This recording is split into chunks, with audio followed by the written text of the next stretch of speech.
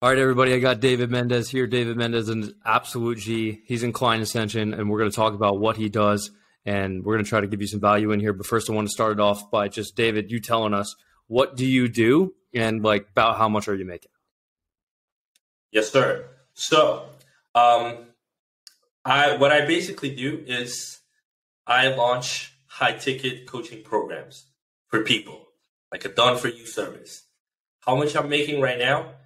I'd say, because my offer is a little bit complex in terms of offer structure, I'd say around the 40 to 50Ks a month, something like that. Because I have performance-based type of thing, right? But that's about it. And before actually doing that, because I was a sales rep, and I sold coaching. I exclusively sold coaching offers in the industry with some of the largest companies in our space. I was doing like 15, 20K a month commissions, and between the 10 to 20K range. And that's when I joined Client Ascension, because I was like, yo, I want to do my own thing now. And it was funny because I went to Daniel and I was like, listen, bro, you got to help me out here because I want to do my own thing. And then it was like, oh, but, we really only work with businesses that already have something going. But then I insisted a lot. And then it was, okay, all right, give me your money. And then I joined Client Ascension, right? And me and Daniel, we went back and forth on potential ideas of potential offers that I could run, right? Initially, we were going with something else, but then I saw this opportunity and I was like, yo, what do you think of actually doing this? And he was like, rip it, let's go. So we did a bunch of things. He told me to do a bunch of things, which I did. We put it out there like maybe a month after we put it out to the public. I probably got that's when I signed the first client. Then I went on to make him a lot of money in a very short period of time. And then I put that case study out there, and I just got a rush of money in like 2 weeks that came in from that, in around the 40 to 50K range. In setup fees, right? That's all we're talking about. We're not talking about percentages, but and that's basically it. That's how we got here. Yeah, good stuff, brother. So you're the perfect example of somebody who had some skill and acquired some knowledge. Like you would have had a job, you were a sales guy, and then you took what you learned from being inside of the job and translated that into actually owning your offer, which is like something I touch on a lot, where it's like, yeah, it's cool if you want to do sales or maybe work in somebody else's business, but if you want to really scale, you need to own the offer. And now you're in a position where you actually own the offer and you're very, very good at what you do. And I said this to you as well, because with the first round you did, your first client, like you're really good at it. So you're able to do that thing where it's like a performative based agency where you prefer to get a percentage of the deals because you're going to drive an astronomical amount of money, right? So when somebody's really good at something, you got to take that step where it's, no, you're taking performance based, and that's exactly what you did. And now look at you. It's pretty dope. Yeah, exactly. And I'm glad you touched upon that, because I've always been, I actually think that is the best way. If you want to start a business, that's probably the best way to go about it. You just work on somebody else's business, learn in the trenches, literally, earn your stripes, take all that knowledge and basically accumulate it with other things that you're probably going to do in the meantime. Because this business game is not it's like a straight line. There's going to be you're going to go here, then you're going to go here, you're going to go there. So basically just synthesize all of these things, all this experience, and then you come up with something in which you can have basically some sort of unfair advantage in. And this way you're not commoditized. You don't have to compete with everybody else playing in entry-level markets. So tell me about your process and how you launch coaching programs and any kind of value you can give in regards to that. No, absolutely. I'd be more than happy to do that. So basically, I have a set of principles that I kind of guide myself through. And I guess a couple of those would be, the first one is like if you just understand that if you find out what a specific group of people want, right? If you just find that information, you can literally like create that from thin air. Like this is literally possible with online business. Either you can create that or you can arbitrage it. It doesn't matter, right? So the first thing is I pair up with people who actually have some sort of expertise. So this is the first step of the process because I don't want to work with bums, basically, who haven't done, because people, I think there's a big misconception, like people want to do coaching offers because it's a huge leverage business model and it's super profitable. But if you don't have if you don't have anything to coach people on, then like I don't want to work with you. Like that's the first thing. So you can't just make a coaching offer if you don't know what to coach on or you aren't good at it in the first place. Yeah. Exactly. So that's the first thing. First thing like that I really think influences and impacts the results is I actually only pair up with people who actually have some sort of genuine expertise that they can teach. And then ideally they also have some sort of audience already. So they're already actively on social media talking about the things that they do. So basically what's happening here is because they're on social media existing and talking about the things that they do, what is going to happen is they're going to attract people who are interested in that specific topic, right? Which is a great thing. So now we have an asset. We have an audience, right? So with that audience, what we do is the very first step in my process is to directly talk to the audience. The problem I see with a lot of people is they want to create these offers, right? So what they do, like the default response, which is not a bad thing, but what they do, the default response is, okay, what is everybody else selling, right? I'm just going to go sell that, which is good because, and that's the great way of actually getting started. Any business, because again, it's easy, it's low barrier of entry, but the problem you're going to come across is you're competing with all these people who have already been selling this offer, right? You're probably going to tap into a market that's, if not saturated, it's going to go there. So basically, in my process, what I do is, okay, instead of doing that, right, and looking at all the other solutions in the marketplace, I'm going to go talk directly to the audience and figure out, okay, people, what are we at? Where's the market at right now? Basically, where is the audience at? And the way we do this is like we literally like give a value proposition. We offer some free consults, whatever, and we just run it like discovery calls, where we get on those calls and we're like, okay, so tell me about it. Like, what have you been up to? Like, why are you interested in this? What have you done so far? What other solutions have you tried in the past? And why do you think that those didn't work? Like, if you could actually do this, like, what do you actually want to accomplish? And I just go directly to the market and I get direct feedback. And this is key because everything I create after that is literally based on what the market has told me.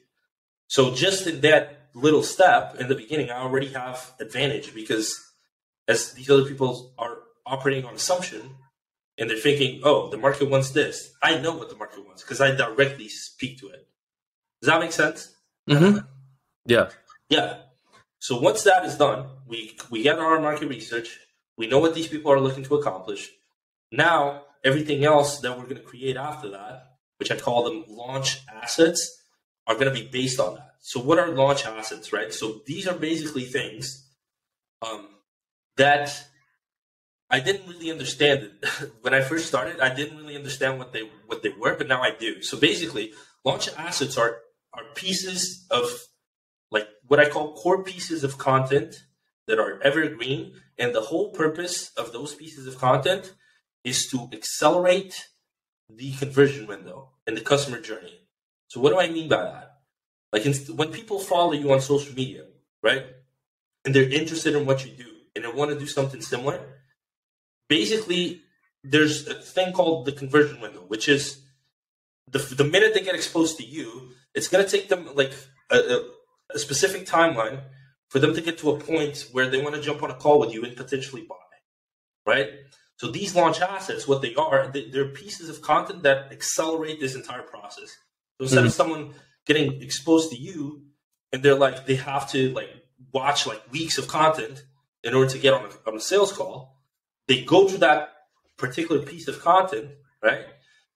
And after they go through all of it, they're like, before, I didn't know this guy, I didn't know what he did. After, they're like, I know this guy, I know what he did. He showcased me proof. I know exactly what this is. I'm interested. And they book a call. And if they don't, they already went through that. So now it's just a matter of getting exposed to more content, basically. Where it's only a matter of time, whether it's a day from now, a week from now, a month from now, they will book a call if they are interested, basically. So these launch assets, what are they? So the first one is the long form sales letter. So the long form sales letter basically is everything I just outlined. Like the point is and it's not like a direct response heavy type of deal, because those things work. Those things are supposed to be used in cold, but if you use them in warm audiences, they're not like it's a little bit cringe, because it's kind of like you're trying to force tactics into people that already know you, and that kind of has the opposite effect of what you're trying to do. So what it is, it's a high value document where it's kind of like, hey, this is me. Here's what I've done. Proof. Who's this for? Who's this not for?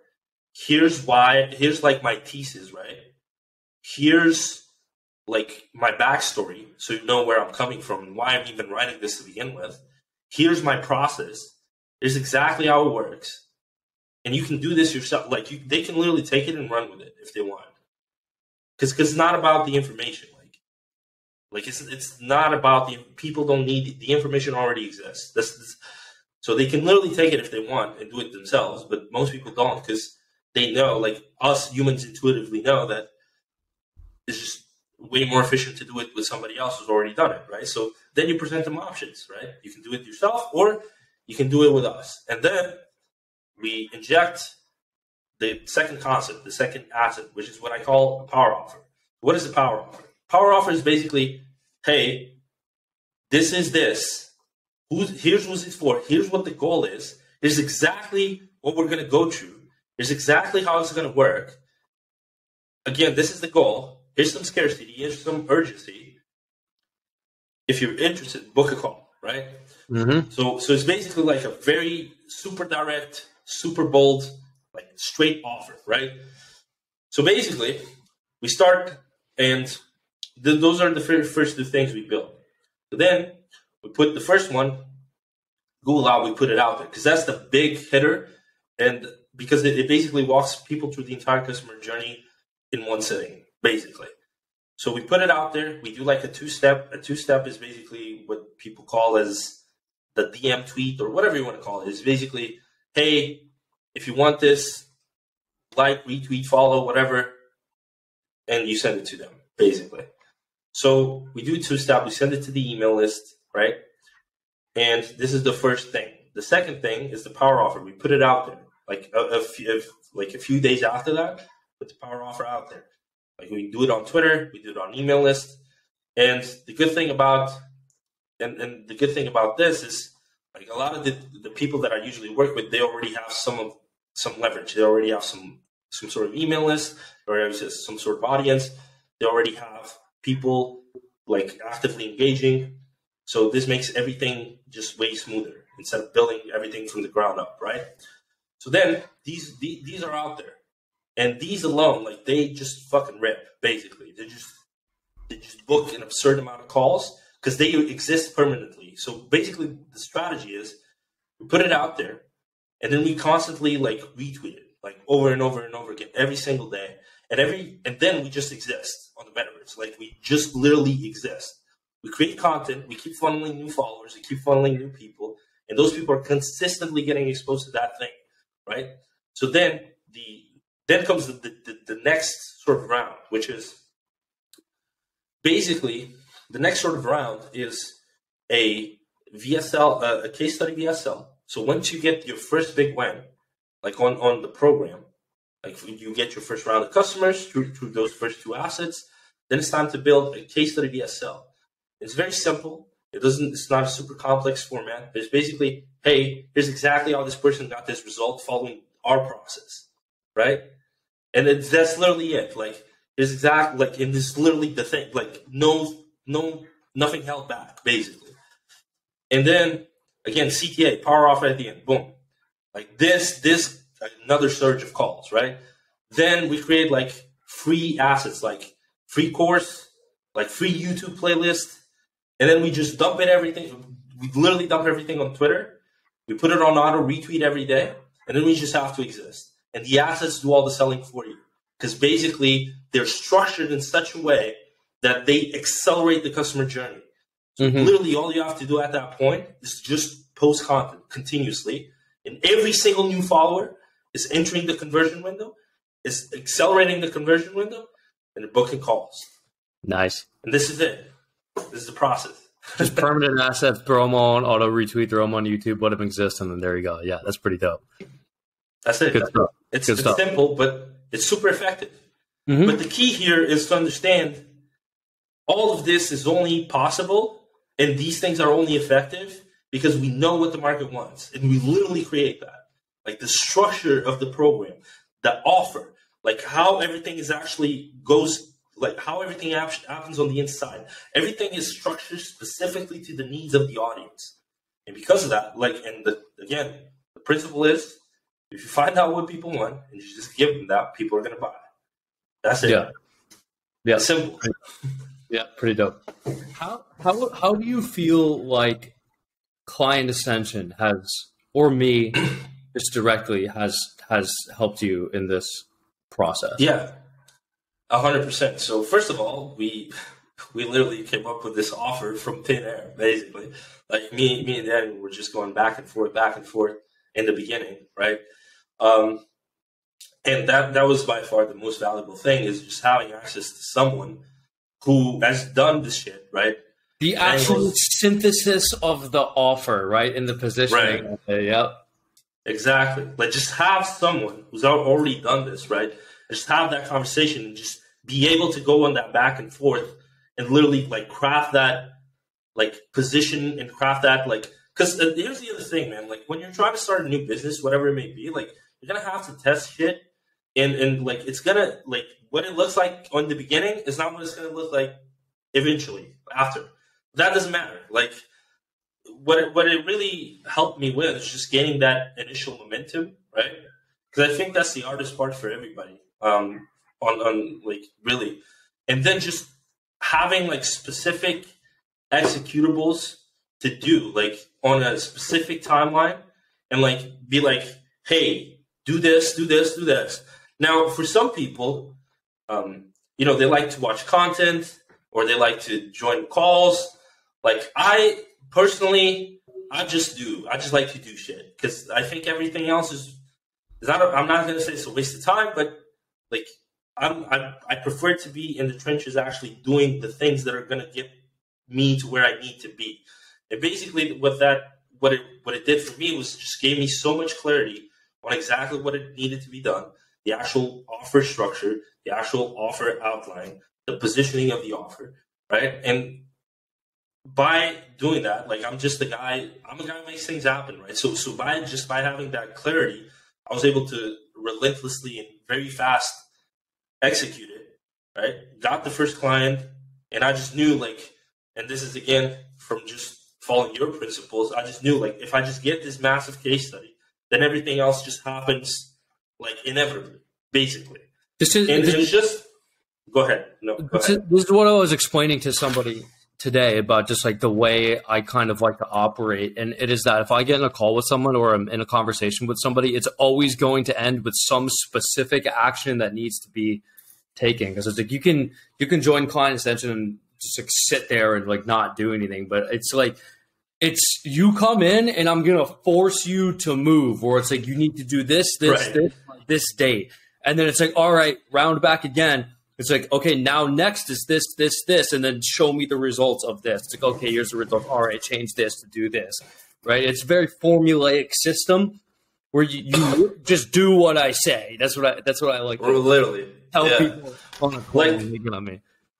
And that's it. And that, like, obviously there's a lot more assets, right? And a lot more valuable things inside the community. You got training on like a bunch of different things, right? That are going to help you in business. And also the network effect. I've had people reach out to me inside Client Ascension about my stuff too, like directly. It's just being connected to you just want to be in spaces where just by existing, like you're creating basically network effect and some sort of leverage. Existing next to people who do what you do and some people who are significantly farther than you. Yeah. That's like the best thing. That's it. You just absorb everything. And Client Ascension was really key, especially in the start, because again, it was that clear-cut clarity, those clear-cut executables. Here's exactly what it is. Here's exactly how we're going to frame it. Here's exactly what you need to do. Here's the exact timeline in which you need to accomplish these things. And also accountability. Like, because, sometimes maybe I was taking a little bit longer, and I'd get fucking Daniel just message me, what's up? Why is this not done yet? Why is this not going, like, what's happening? And that's key too, because sometimes you get some bottleneck, sometimes you get you get stuck on something for whatever reason, right? And, people just naturally shy away when that happens. Just having someone to like directly call you out on that and hold you accountable and make sure you actually do the things that are going to get you the results that you're looking for. That's what's going to make all the difference. There's some things off the top of my head that I kind of just like want to share with you in regards to extending your LTV on your clients. What I think you should do is you help somebody scale up, and then I think you should build sales teams for them. I think you should do that. That's what I'm doing. Yeah. So you have the same problem. That's the most logical progression. So here's how it works, right? It's very simple. I know I crush on particular in these types of offers. Like, I can just jump on a call, because I'm the one creating the offers, right? So I can jump on a call, no script, no nothing, and I can one call close basically most people, anybody who's qualified, on one call closing. Like, so basically what happens is I come in, I do some of the sales calls initially, because a lot of the people I'm going to work with is not going to be as good as me at that particular thing. What I'm going to do is I come in, I take some of the sales calls, right? I piff these people. Piff meaning paid in full, for those of you that don't know. So I close these people, and then I'm recording all of these calls, right? And I'm talking to my guys, right? Because initially I just want to run up the score as much as humanly possible, and I also want them to learn how to sell their own offer, which is very important. If you're ever going to scale to a certain level, you're going to have to extrapolate that process into somebody else. Basically, that's how you build an actual sales team. You need to like transfer your whole thing into another person, which is not an easy thing to do. So for me, it's either one or two things. I could sit around and I could build these scripts and I could, role play with these guys. Instead, I just get on these calls. I literally create a process from my own head, because I just have so much experience on this that I could just do it. I create the process, and then I just repeat that process. And once it's working super effectively, we're talking like 40, 50% close rates, right? Just feed them all these call recordings, just binge watch that over and over and over again, literally integrate it in your head, put some reps in, and then I'm seeing that we're hitting like 80 to 100K a month, right? I'm like, yo, we're getting a lot of people in this, right? So now what we need to do, and the opportunity vehicle is good for a salesperson. That's the other thing you need to understand. Like, if you want a salesperson, you need a good opportunity vehicle for them, because otherwise they're going to churn on you, right? Mm-hmm. So you need to understand that if you don't have a good opportunity vehicle, you can place all the reps you want, but they're not going to stay for the long run. And that's what you want with your salespeople. You want them to stay for the long run, because the more they stay, the better they're going to be. The better they're going to be, the more money they are going to make and you are going to make. So basically, As soon as the opportunity vehicle is good enough, I'm like, okay, now I'm going to get someone from my own network, because I know a lot of these closers, because I was one, right? I'm going to get someone already has experience, like already has sold, is actually vetted, right? And then I'm going to do the exact same process. I'm going to ramp them up, and I'm going to go back to back with them. So they're going to do, like, initially, they're not going to do as many calls, right? Like for a week, we're going to go back to back. I'm going to do more calls, but he's basically just adapting and ramping up, and then fully on board next week. And then just the business as every single component to properly scale.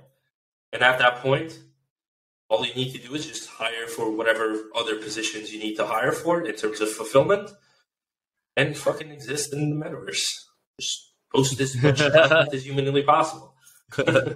Good stuff.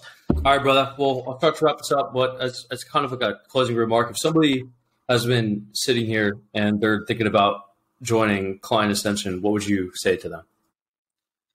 Bro, I would say is just, obviously, I would say just do it, yeah. Obviously, but to actually give you some reasoning behind that. If you're like, if you're stuck at 10K a month, right? And you're doing some sort of service or some sort of, the likelihood is you are probably doing something commoditized. You're probably trying to play in a playing field where you don't have any inherent advantages. And you're probably trying to sell something that millions of other people are already selling. There's no issues with this. But what you need to understand is, if you actually want to get to the next level, if you actually want to like start scaling like an actual business and get to like 30, 40, 50K months, like these levels and just scale over time, you need to get in a circle of people who are ahead of the market. You need to get in a circle of people where basically people are giving you ideas and frames in which you can frame your offers and your products and your services in a way that's going to be ahead of the marketplace. Because this is how this business thing works. There's something called market cycles, meaning there's going to be offers and products and services that basically every one of those has a specific time span in which you can capitalize asymmetrically and establish yourself as like the guy to go to for that particular thing. And a lot of you guys are entering those markets super late. So what you need to do is you need to get into a place where the trends are being made. And this is what Client Ascension is, ultimately. It's a place where everybody is actually ahead of the market and is coming up with ideas and potential new business ideas and offers that you can capitalize asymmetrically, gain a huge amount of results and traction super quickly, and establish yourself as the guy by creating results and getting case studies and social proof ahead of everybody else. This is why you need to join. Because otherwise you're just going to keep competing with all these other guys, and you'll stay stuck at 10K a month, and you'll stay fucking just grinding and putting all this effort where you could just connect with the right people, gain some sort of unfair advantage, and actually leverage that to make way more money and work way less. So that's why you should join. All the little Twitter business gurus selling their courses and coaching programs are just back scraps of whatever Client Ascension did a year ago and already milked completely. So yeah, that's just the truth. That's what it is. The truth. That's funny. All right, brother. I appreciate you very much. I'm going to leave links to all of David's stuff down in the comments. So if anybody is interested in working with him, or if you want to come hang out with him inside Client Ascension, I'm going to leave a link to that below in the description as well. But thank you, everybody. Yes, thank you, sir. Absolutely.